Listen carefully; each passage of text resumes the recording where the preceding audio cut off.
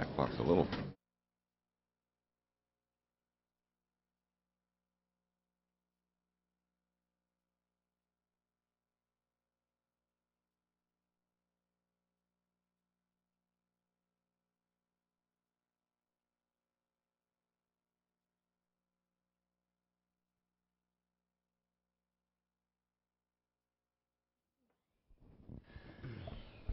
I'd like to call this November 5th meeting of the Cookeville City Council to order, please. Can we have a roll call? Councilman Anderson. Present. Councilman Shelton. Here. Mayor Salee. Present. Vice Mayor Davis. Present. Councilman William. Present. All present. All right, thank you, Kathy. If we could all rise for a moment of silence, followed by the Pledge of Allegiance.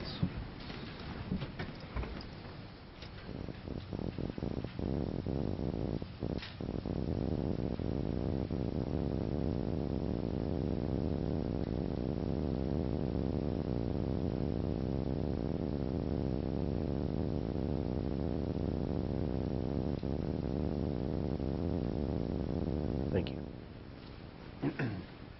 I pledge allegiance to the flag of the United States of America and to the republic for which it stands, one nation, under God, indivisible, with liberty and justice for all.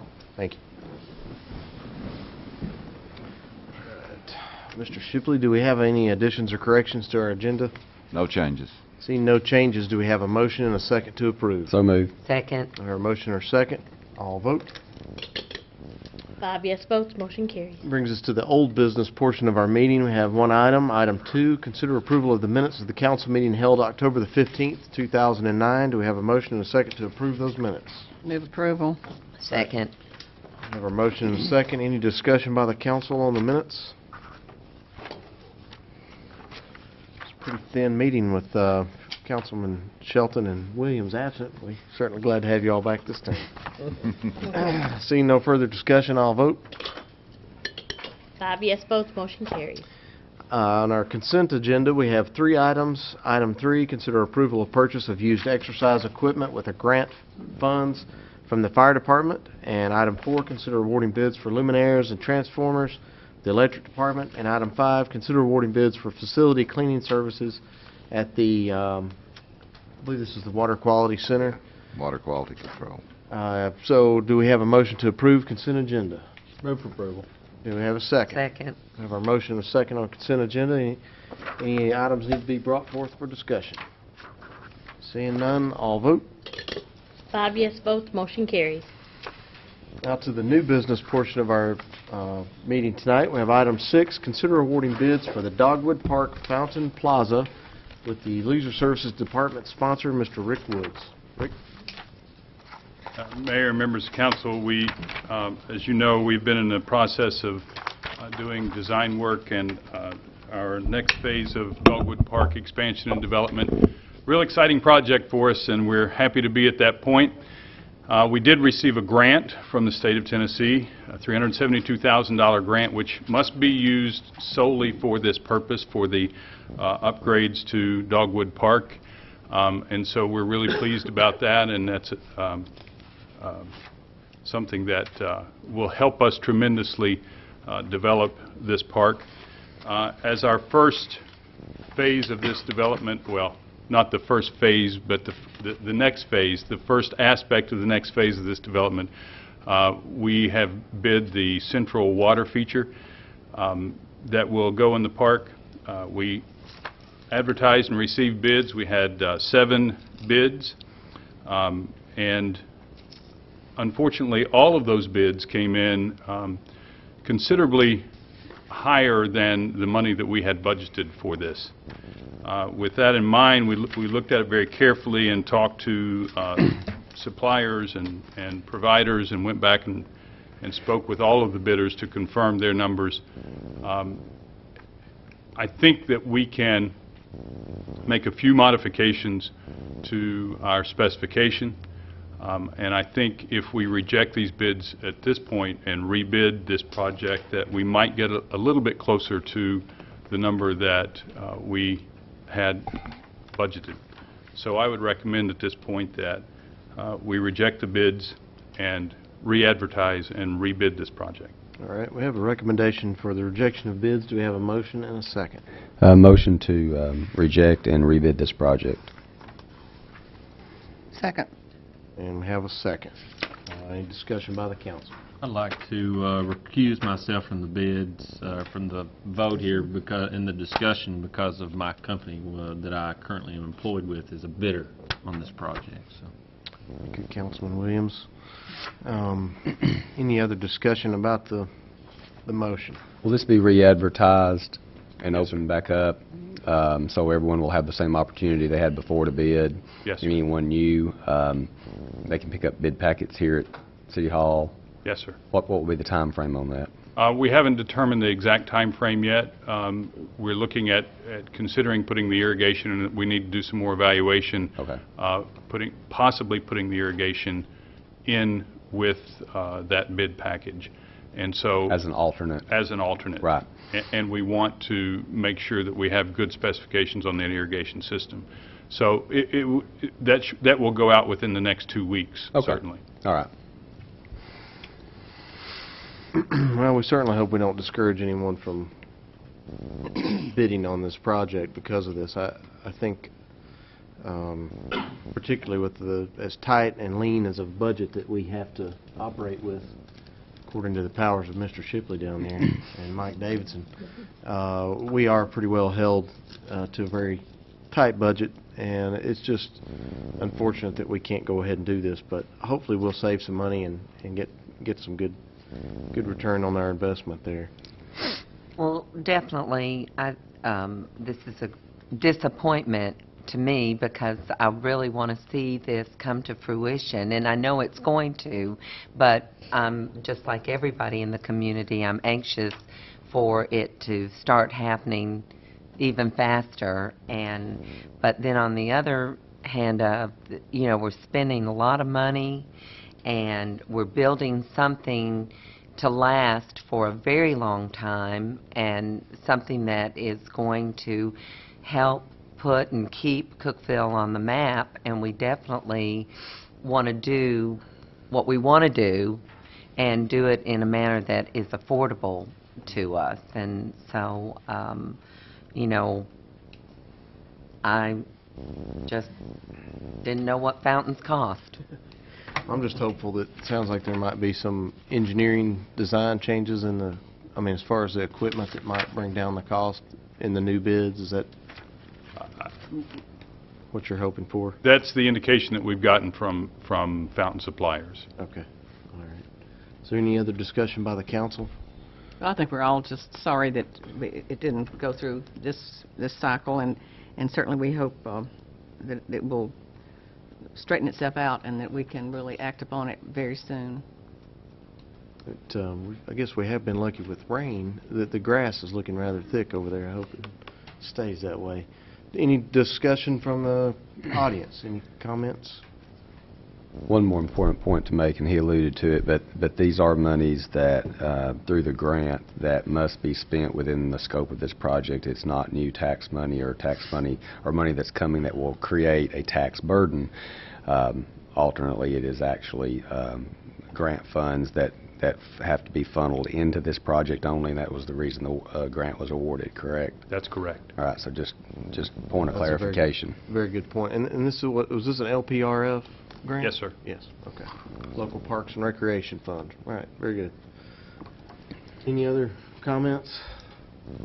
Seeing no further comments, I'll vote. 4 yes votes, motion carries. Thank you. Thank you, Mr. Woods. One abstain. Item One abstained. Abstain. Thank you. Item 7, consider approval of purchase of one tow motor for the gas department. Sponsor, Mr. Mike Davidson. Mayor and council members, there's another Who is slide, that? I think. Who is besides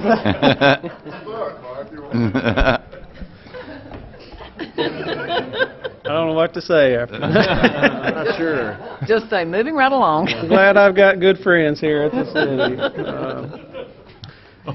I'm requesting authorization to purchase a used tow motor for the gas department. This is a budgeted item. The tow motor we'd be replacing, it's 30 years old, and we've had it. It was actually bought used by the gas department in the early 90s, And we found this one locally.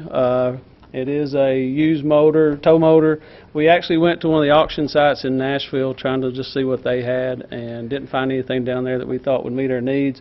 We've had the opportunity to test drive this one, if you will, for the last 3 weeks in the warehouse, and we think it's well worth the money, and I'd request your approval. All right, thank you, Mike. Do we have a motion and a second to? Move approval. Second. Have a motion and a second. Discussion by the council.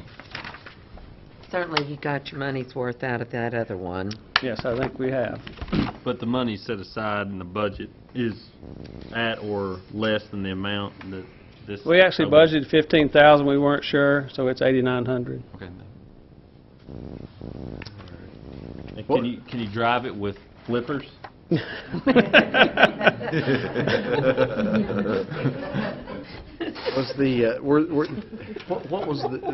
the estimate on like a new machine comparable to this one? $20,000. Okay. All right, very good. Any other discussion? Any comments from the audience?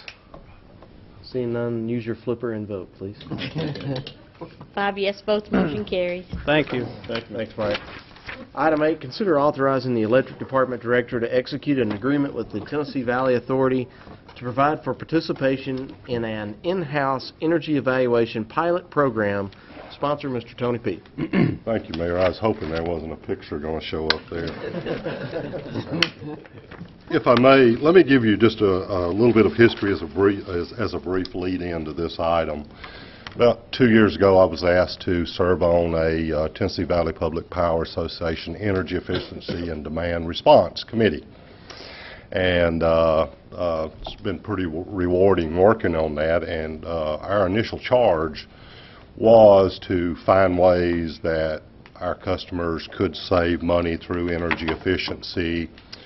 And you may remember, over that period of time, I brought a couple of other pilots to you. One is a green power switch, which I'm sure most of you are familiar with. Another is Generation Partners for the wind and solar.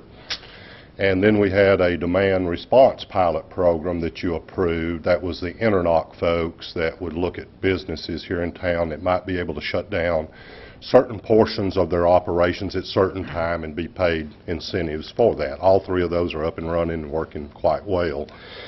This is the fourth, and it is an in-home energy evaluation pilot. Please remember, this is a pilot. It's constantly moving around. We're trying to perfect it, but I did want to offer it to the folks here in Cookeville. I think a lot of people may want to take advantage of it. I am for sure. Basically, it is to provide the homeowners who have a desire to make energy efficiency improvements the information and incentives need to move them toward doing that. A little bit on the program description. It is a whole house evaluation by a trained professional. It's going to cost about $150 to have that done. They're going to look at all your ductwork, your insulation, windows, everything in the house, give you a detailed report. And the beauty of it is the things that they point out in that detailed report, if the homeowner elects to do those. And the example I give here is, let's say the homeowner does $150 worth of energy efficiency improvements. Not only are we going to give you your $150 back that you paid for the evaluation, we're going to pay you 50% of the improvements that you made, up to $500. There is some financing available for this, should anyone need it, through Regions Bank. I think it's going to be about 6 or 7%. Again, as I said before, this thing's moving around a little bit.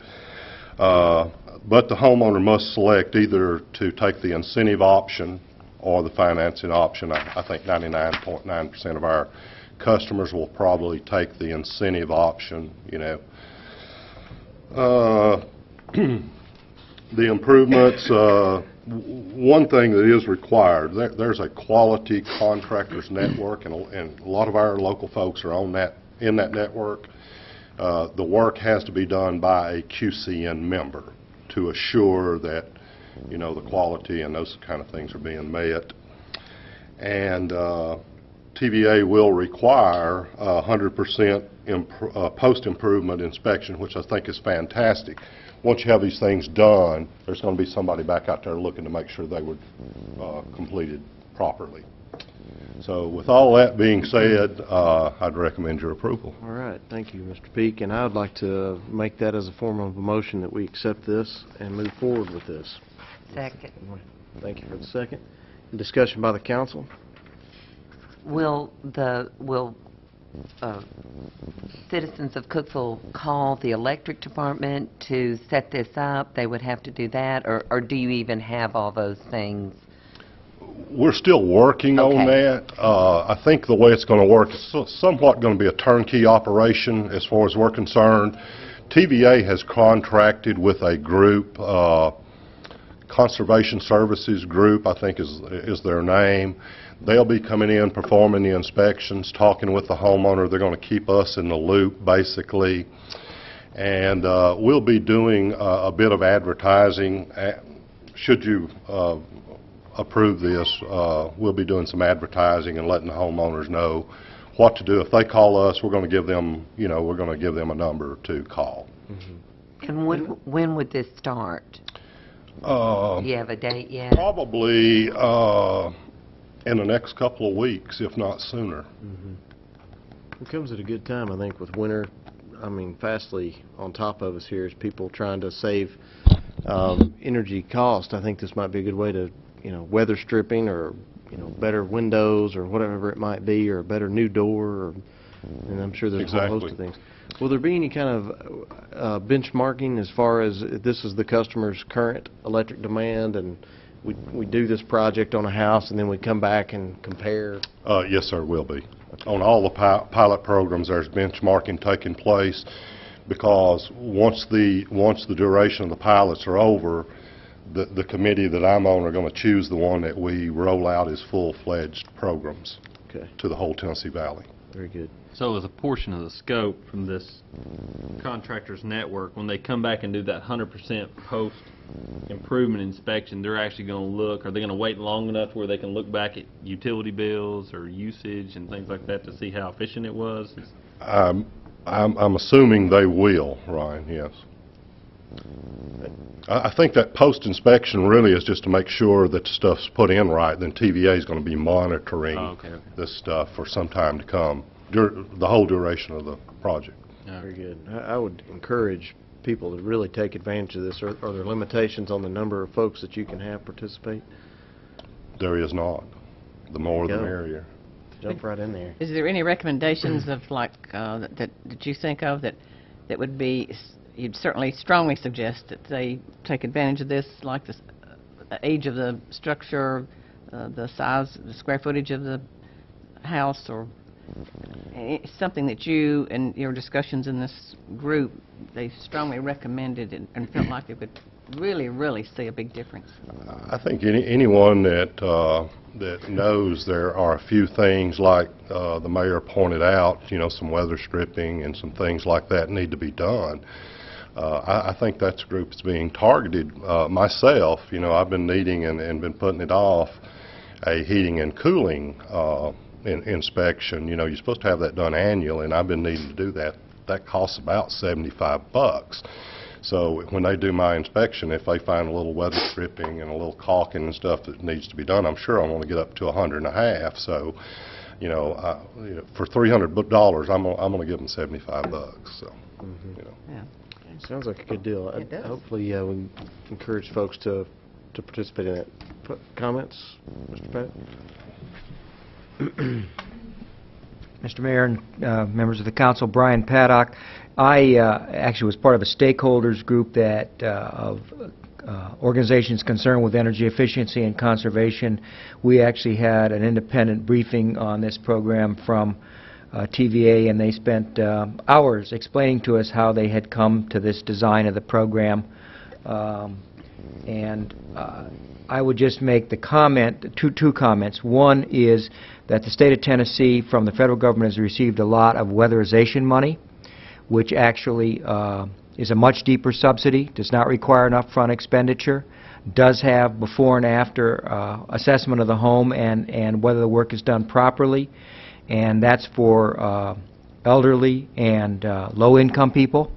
and I would hope that the electric department would coordinate with the Human Resources Agency that's going to be administering that to make sure that people who don't have the ability to put up that 150 up front or shouldn't have to under that program will go ahead and take advantage of that federally assisted program. The second thing is that many of us in the energy efficiency advocacy community are concerned that TVA has chosen a model where this is strictly an eyeball walkthrough inspection, and that often does not identify the most cost-effective energy improvements. Sometimes they're obvious, but things like a blower door test where you actually detect leaking ductwork and other leaks in the building envelope and the HVAC system can be much more effective. And TVA specifically decided that it was not interested in at this point doing a pilot with blower doors, that those things do cost more to do an initial assessment, but I hope that out of this we will find that the next generation of experiments we will actually go in and find use blower doors and otherwise find the most cost-effective kind of energy efficiency improvements. Thank you. Good. Thank you, Mr. Paddock. All right, any further discussion by the council? Any further comments by the audience? Seeing no further comments, I'll vote. 5 yes votes, motion carries. Thank you. Mr. Pete.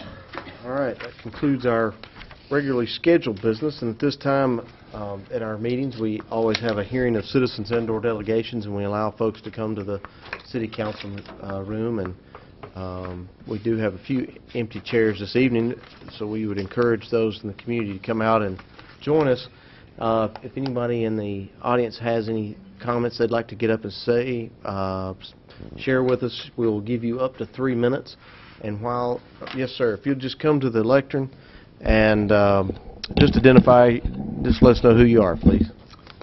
Yes, my name is Bill Abbott, and I live at 410 Charleston Drive. And my wife and I purchased a home about a year ago, and we've had water problems ever since we moved in. There's been total non-disclosure on this home. I did not know that there was like over 50 loads of fill dirt put in over a swamp area or a flood zone area. We're finding out now that the area we live in is a very high water table, and there's been a lot of mold under the house, which has caused me to have problems with my breathing. And we've had Mr. Brown, Mr. Shipley, they've been out.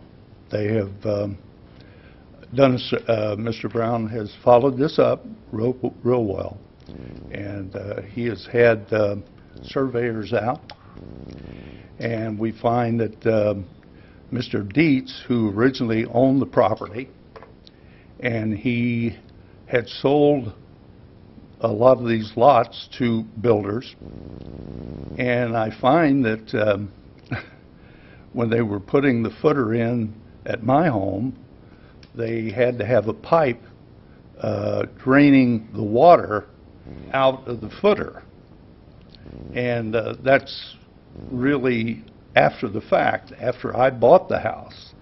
And I find all these things that went on that again, we have a non-disclosure for the builder, a non-disclosure for the realtor, and a kind of a non-disclosure for the city, because I had asked for a perk test. I am not I'm not an engineer. I'm kind of the school of hard knocks, and I've learned a lot through the years. I'm 72 years young, and I think I've been kicked around here a little bit. And I thought I'd come to you people and have you look at some of these, if you would. I have some pictures that I've taken out there. And I did do a lot of legwork in our community, and I wish we had more people here. If we had as many people as I thought we would, we'd have filled up every seat in here. But you know how that is. But they've all got wet problems too out there. And we also have a street that's about 16 feet wide, and I don't really call that a street. It's 16 feet wide. And we have cars and trucks going down through there, and I'm still amazed that they don't run each other off the road. And we have an open ditch on the one street that is totally open, and that's where we're getting all this, the lay of land. I find that as far as the Nazarene Church coming back our way, south, is all downhill, and all this water comes down in our area. And I've got 3 people that have lived in that area for 35, 40 years, and they remember right where my house is, which I get the brunt of all of it, is that they remember that being a swamp way back when. And I've had more people tell me, well, especially the realtor, well, and they've sold real estate here for 30 years. Well, I didn't know anything about that. And I can't hardly believe that. But I'm bringing it before the board here that, oh, and one more thing is Mr. Dietz must have known something about the water out there, because he asked the city to put a pipe through my front yard, which is about a, I don't know, 20-inch pipe, something like that, and run it underneath the Castle Street, underneath the street and across. And we're finding now he got permission. Now, I don't know who watched this being put in, but Mr. Dietz, this was his idea to put that pipe in. Well, now, you don't just put a pipe in for nothing. He knew that all this was a wetland down through there, especially my lot. And but he still sold those lots because the city let him sell those lots. And so I don't know who to blame here. But I know I've got several dollars sitting on that lot that if I wanted to sell that next month or next year, I couldn't tell somebody all the problems that we've had and not tell them before I try to sell the house. Now, would any of you panel, any of you buy this house? I don't think so. And I worked 50 years to be able to afford to buy a nice home like this. And I'm just really perturbed at, but we love the area. We love the people around us. We love the city. We're from a little town in Frankfort, Indiana, and we're farm kids. And that we thought that this was the place to live. But moving in here has really been tough on both of us. And I appreciate you listening. Well, I appreciate you. Would you want these pictures? If you could bring the pictures to the attorney down here on the end, he'll pass those out to us. We'll take a look at those, and I certainly Thank you. can say that we are all very sympathetic to your situation, and hopefully we can get something happening for you. Anybody else have any comments? You can go to either lectern, is fine. Just identify yourself. My name's Karen Hatcher. I live 2 doors down from the Abbotts. I'm on the 16-foot wide street, Castle Drive. We moved in maybe 3-4 months before the Abbotts, and we love it, except when it rains.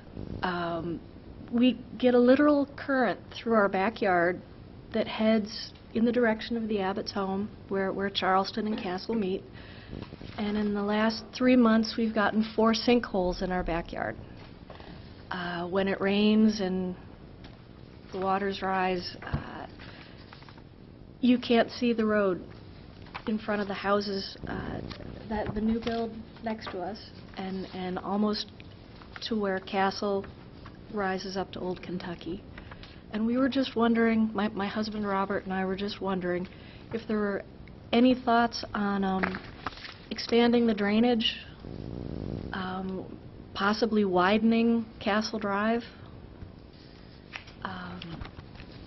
Having walked around during some of these storms down, I think it's Campbell and the next street, it seems the water really does just cascade from the Nazarene Church through people's backyards. And just wanting to let you know there's more than one family out there that's very concerned. Thank you very much. Thank you for coming. These photographs say quite a bit. Does anyone else have any comments? Yes, sir. Go ahead. My name's Todd Webb. I live at 430 Charleston Drive, and I've lived out there for about 7 years. And the problem has really been exacerbated over the last year and a half. And there's been a lot of new construction going out there. And I'm speculating, but I wonder if the infrastructure that was built there to accept this water with all the new construction has overloaded it. I don't know that, but I certainly would like somebody from the city to check that out. Okay. You're saying the construction within the development itself, Yes. or somewhere further up? Within the development. Okay. Okay. Very good. Thank you.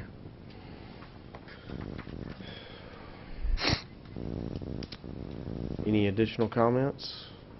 Anyone? Yes, ma'am. Well, I live on Eastwood Drive, and the back of my house is on Castle Drive. So I get water too, but it starts across the street from me. And there's a drain under the road that used to take the water, but now it don't. It backs up and runs over the road till the drain where it starts needs to be cleaned out, and all down through there, because it's all filled in, is another reason that it floods all the yards so bad. Okay. Ma'am, what was your name? I'm sorry. My name is Flo Rich. Flo Rich. Okay. Thank you, Where was Mr. this? What drain, what street was it under? The drain is on Eastwood Drive. One question, Mr. Abbott. Is this something that occurs under general rains, or or are we talking? I mean, we've had a lot of 100-year type rains in the last little bit. I mean, my neighborhood, Forest Hills, I've had in my backyard, some unusual things. So is this an unusual occurrence or a commonplace occurrence? Well, it's unusual for a stream of water to look like a small river going between your houses. That's when we get the big rains. I have dug down 2 holes in my yard, front and back, and if I dig down a foot, I hit water, and that's my table water. And when it rains, just a natural rain, my yard stays wet for a week or 2 weeks. I can't even get into it. I wasn't minimizing your problem. In my neighborhood, I've had the situation where my yard looks this year 3 or 4 times like it has never in 7 years that I've lived there, with a stream. And I wasn't minimizing what your issue is. I was just asking if it takes a huge rain like that, or if it is something, just a normal, 1-hour rain does the same thing. That was what I was asking. No, not an hour. Okay. Rain. Okay. But the problem exists because we are low in that. Right. But the ditch on Castle Street used to be about 2.5 foot deep, and now it's about 12 to 14 inches at most. And when they say 100-year, they give it 100. One guy said 150 years. Well, the way it looks, the water that we're getting looks like the warming trend is here. I never really believed that much, but we can't say a year, 5 years, 10 years down the line that we're not going to have this again. Oh, sure. Yeah. We had 3. We've had three huge ones, yeah. And September and October. Sure. Well, and that's what Councilman Shelton was discussing. He's just stating that theoretically and statistically, you would only have this one rain event one time in 100 years. But and what he's saying is if it's happening, and it's happened at all of our homes, we all live in Cookeville, we're seeing these 100-year rain events more and more. So I'm the planning commission member, we're looking in our comprehensive master plan about reevaluating some of these things. And we're looking at sinkhole studies and where the water is going and things like that. So we're researching these things. What we're trying to find out is sometimes they are cyclical. And based upon what we're hearing you say is, yes, it's gotten wetter over the last year and a half, and it may be because we are having larger rains, and there is more development there than there has been in the last 3 or 4 years. So the combination of both, I think, is what you're seeing. But if someone like Miss Ritt, if you would come up to the lectern there, it would be great, sir, and just identify yourself. Ron Gilbert. I built my house there about 4 years ago on Charleston, just down the street from Bill. I probably bought the lot about 5 years ago. Probably took me 2 to 4 weeks to decide on a lot when I was going through. And at the time I was in there, the house Bill's living in now wasn't there, as long as about 4 or 5 other ones in there. And in the 2 to 4 weeks that it took me to decide on a lot, just driving by once a week and just looking and just trying to decide, I noticed that water in his lot, and and we had the chance to buy that lot ourselves, and he even offered to us at a good price. But when I noticed that the water was puddling up in that, and that's not just from this year.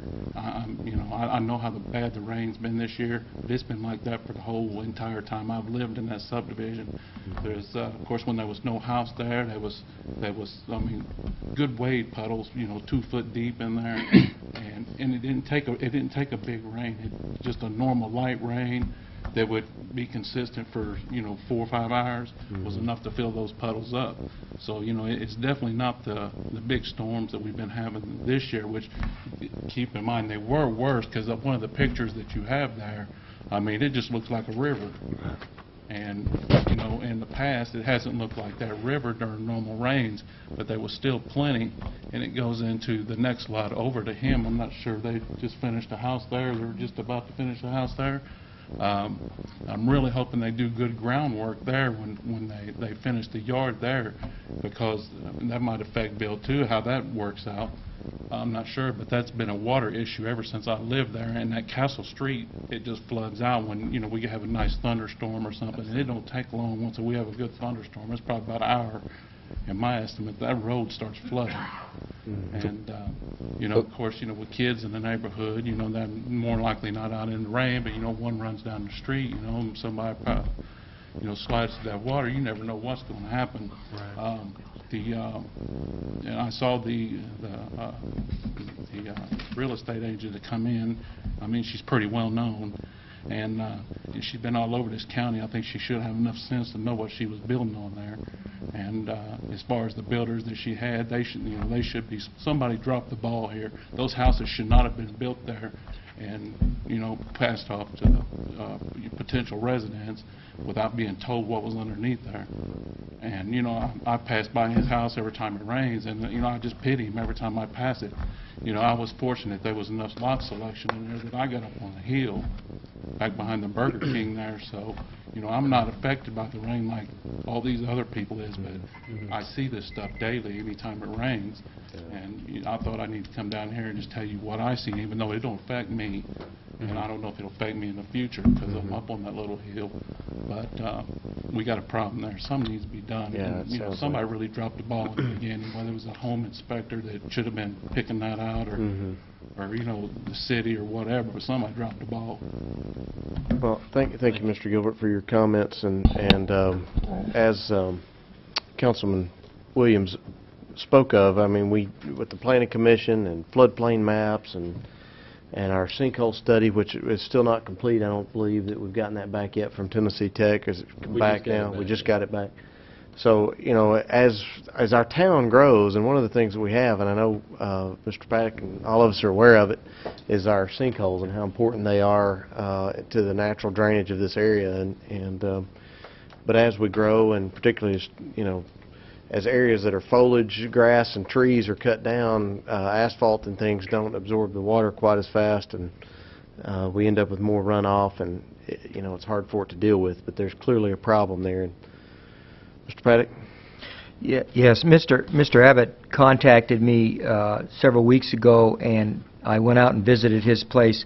Those photographs you have were taken by him on July 28th. The date is not on the front of the photograph, but I looked at the digital camera data as I printed them, and there's actually about 3 dozen more that show various aspects of the same problem.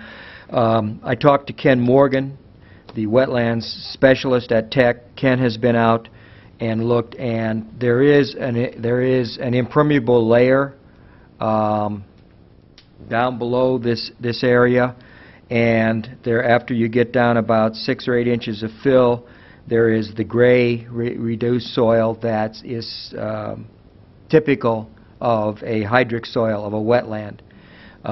Ken told me this afternoon that he could not tell you how long that wetland had been there, but as we talked about it, it seemed to me at least that historically that area has been a wetland, and it hasn't been created simply by the hydration of those soils since development. Now, Mr. Abbott's house was built only 2 years ago, and he's developed this, and unfortunately I think if the city goes back and really tries to re-engineer the storm drainage there, why it's going to be a rather expensive proposition. As you can see, some of the storm drains are actually above the level at grade level in terms of where the ponding starts, and you do have these extremely heavy flows. By the way, just that 100-year way we have conventionally referred to these things, actually it's probably more accurate to refer as a 1 in 100 chance each year. Kind of remind you that it can in fact happen any year. There's no guarantee that there's going to be a 100-year interval. As somebody pointed out, we've had 3 now in 6 months.